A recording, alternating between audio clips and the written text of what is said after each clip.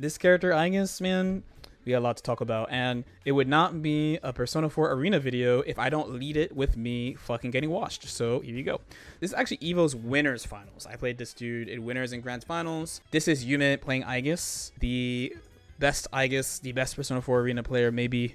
He won the two hardest tournaments for this game, EVO and Japan God's Garden with Aigis. So this is the hard top tier, right? This is like the top tier, takes a lot of execution, meter management. She has two modes, normal mode and Orgia mode. When she's in her normal mode, she's like pretty decent. She doesn't really have anything too crazy. When she's in Orgia mode, she can fly around the screen. She's got unseeable mix-ups, and her damage output is really, really high. Generally, people thought that Mitsuru beats Aigis, but he was like, oh, the match's even, or maybe Aigis wins or something. And Yume was kind of a special one in that there is barely any footage of him playing any fighting game ever. Like, he went out of his way to just not get recorded.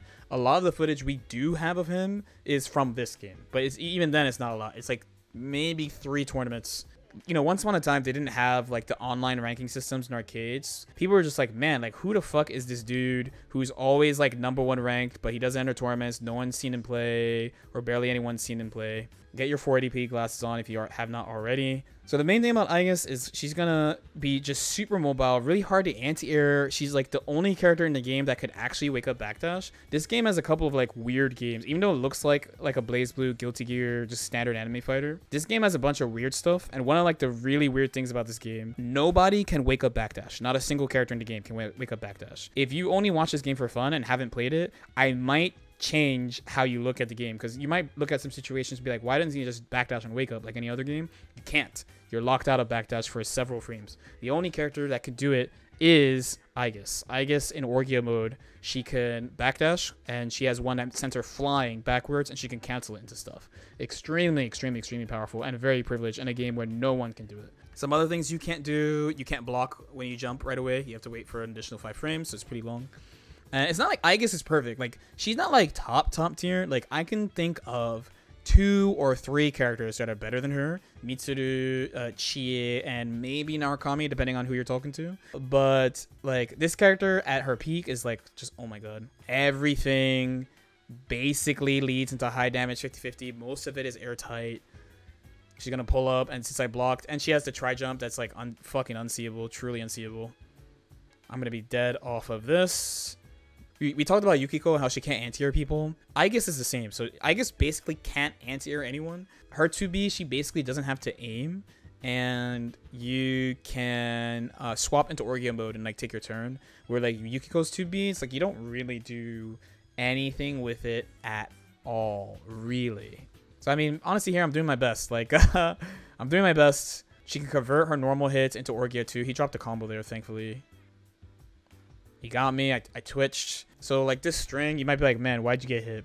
So like he's in Orgia mode. So essentially every button is a mix up, but like you can weigh this out. Like the jab, for example, jab into low, like 2A is airtight. Sweep is not airtight, and overhead is not airtight. So you could try to bank on DP here after this, right?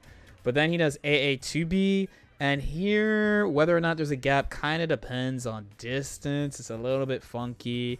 And, like, it's variable when the bullets hit you. Maybe if Aigis is point blank, there's a gap. But if she's further, there's no gap. I kind of get hit here. I can't even tell you if there's a gap or not here. I think there was no gap here. And I tried to press.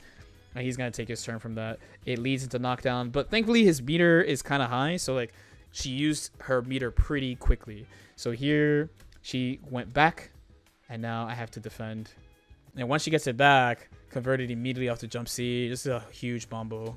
I might be dead. Oh no, he didn't believe in me dying. You see what I'm saying? Like it, like from neutral too. This happened from neutral. Look at this. So from neutral, I'm spooked. She's flying at me.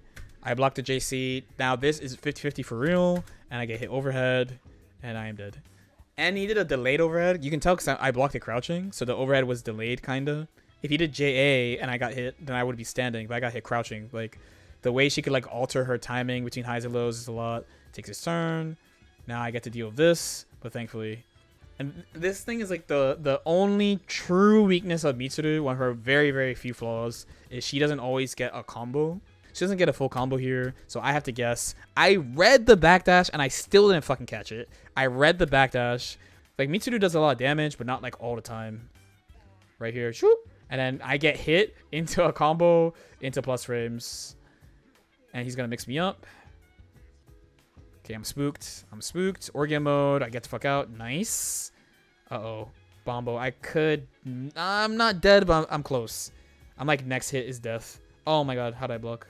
She gets to pull up from like anywhere. And then like earlier I told you doing the jab is like risky. Doing the jab into a mix-up is risky, but it's like he didn't do it basically the whole time he played, so he did it here. I got hit. I'm actually playing pretty well here, by the way. I'm playing pretty well. Oh no. For the grand final set, I thought, okay, won Evo once in P4. Some people say I won Evo for P4, but I don't count it because it wasn't a main event. I won the year after this, but I don't count it. Other people are like, you won. I was like, yeah, but it wasn't a main event, so I didn't win it. So we run it back. This character was the first character that, like, at this time I thought this type of character is the best, basically. Like, Aigis is not the best character in the game, but I thought this type of character is the best type of character in a fighting game. Of like, my neutral is too good and you can't catch me. Every button is a 50-50 and all my shit is really safe. And I could just like kind of play lame and just force mix up on my own. Because Mitsuru is the best character, but you have to accept, and this is like why a lot of people dropped her. You have to accept not always getting combos. You have to accept getting a lot of strays sometimes, and you have to be cool with your opponents taking like really big risks on you sometimes. But they have to, and then if you're right, you delete them. If you knock them down, actually, then they're fucked.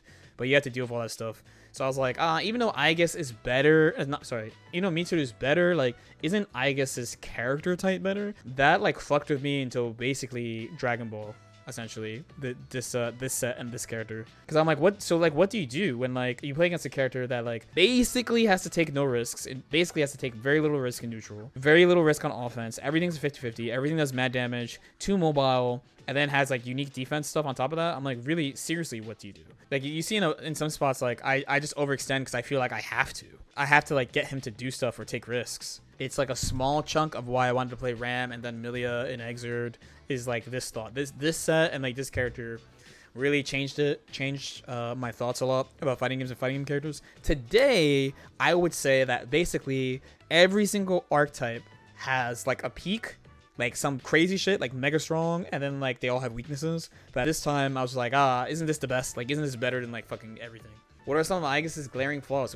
Good question. The main one, in my opinion, is probably her DP is very average. Her normals are not like spectacular, and her defense is kind of mid. So like, what makes it really tough, me versus him, is like what I have to do when I'm in on him versus what he has to do. When he's in on me, he just 50-50s me. Like, not that much of a mystery.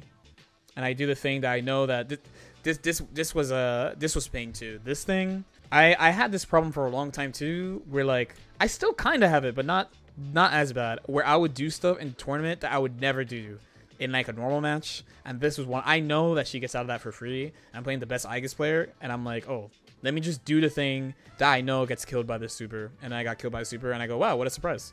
Look at how you can convert neutral into mix-up. Into like really, really powerful mix-up. He just flew in, but here I got a block. Boom. And now he's gonna get the meter back. Gets a safe jump off it. A fuzzy that doesn't really mean anything, but he's gonna peel off and then switch into Orgia mode. And now I gotta deal with this. If he catches me, he's gonna hit me into a combo. He's gonna do another Megiddo and switch off screen into safe jump. Like, what? Like, and most characters, like, you know, you want something better than a safe jump so you can mix them up. But when you safe jump with Aigis, like, you're just getting that meter back. Eventually, you're going to switch again. You just run it. And having the backdash on top of that to fight against is, like, so rough. I'm getting my strains, but it's, like, nothing's really happening. This character is not like, you know, like we talked about S-Lab, and it's really easy to just like look at S-Lab stuff. I'm like, man, look how bullshit this move is, whatever. But for talking about Aigis, it's just about like the overall game plan. And like, it's something I want to talk about for modern fighting games too, because I feel like around this time, plus after like BBCP, is when I feel like a lot of games, they started to nerf this.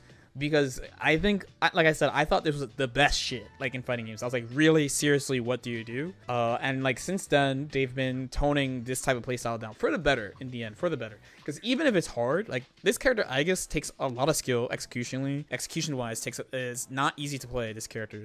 But somebody is gonna do it. As I mentioned in other videos, somebody is gonna do it eventually. And then what happens when someone gets it? You know what I mean? So my mindset has changed to like every character, even like characters where you might be like, oh, this character's pretty honest, like your Kai types. Like even that character has a technical peak. Like if they give the character certain type of tools where you're like, yo, this is actually ridiculous. Like what the fuck? All I gotta say is like the flow of the game is really, really straightforward. Even it looks really impressive, but like, so I get hit. He's gonna knock me down, off Megiddo, switch into safe jump, right? He OSs it here. You can vary your timing, right? So he sees I don't tech. He uses the Orgio mode as a safe jump, and then this is a 50-50, and then I block it. Good shit. And then I get hit by the next one, and this is a 50-50 and a safe jump. 50-50 and a safe jump. I block it. He goes into 5B, which leads into another gapless 50-50. I don't block it. The sweep is a godlike starter, so I'm about to get bomboed. And I'm scared of getting my fucking burst baited because he's in Orgio mode. And during Megiddo, you can't fucking burst. Dead. Oh, close. Okay, I got a pixel. Psh. So like I was just super in my feels between like being depressed about fighting games in general and then being like, man, I play the best character, but like she's the best, but like it's hard in tournament, but like she is the best type thing. And I was like, man. And then when BBCP came out and how they changed Lychee, I just got like, I was just super down in the dumps, and I switched to Valkenhayn mostly because of this. It was like half of my reason of switching was because of this. Right now in Strive, there is no character like this. There's no equivalent to this. This just does not exist. Oh, I went for some fucking heat in Evo Grand Finals, bro. I went for some heat. Only a Mitsuda player would understand how OD the shit I'm trying to do is. Ino is close. Ino was close, but she has to take risks. She has to take risks on a bunch of her stuff. She's close though. She's close. I guess it's airtight. Jump C, 5B, this shit is airtight. Yeah, I try to be burst safe even here. Try to be burst safe. Try to base burst. Trying to bait burst in Evo Grand Finals, fellas. You love to see it. 50-50 from neutral. Again, good game. I guess it's a little subtle, but once someone shows you, like, it's just repeated, like 50-50ing you from neutral into a safe jump you can't deal with, into 50-50 again. You can't burst like most of her combos. And it's just that shit over and over and over again. It's incredibly strong.